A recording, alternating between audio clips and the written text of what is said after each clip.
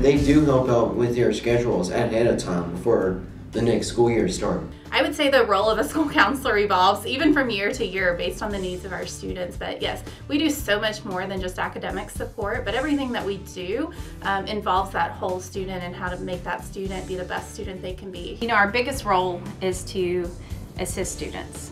Under that comes a big role of understanding the hows and the whys to all their behaviors. The counselor is truly the heart of the school.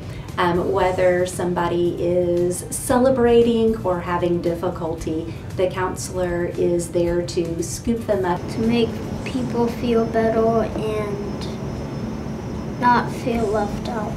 Our counselors do so much for the social emotional part of our students' learning.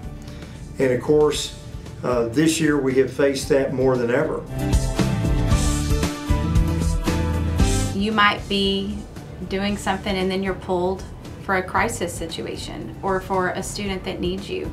So that's what I mean by anything can change daily. So you have to be prepared to wear many hats. Understanding though that our students do have deep needs that we have to meet, and so you know, that obviously is our priority. And so when a kid comes in with that, whatever we were doing that day goes away, and the student right there in that need is what we meet.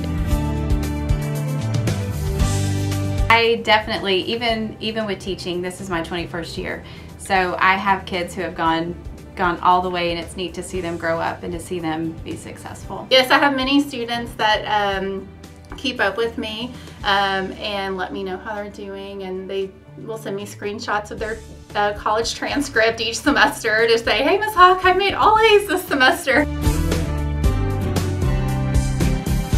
Miss Hawk, I strongly appreciate your help through me last year in helping me fix my schedule so that way I can focus on my work and on students. And I really enjoyed Coach Spencer's class, so thank you very much.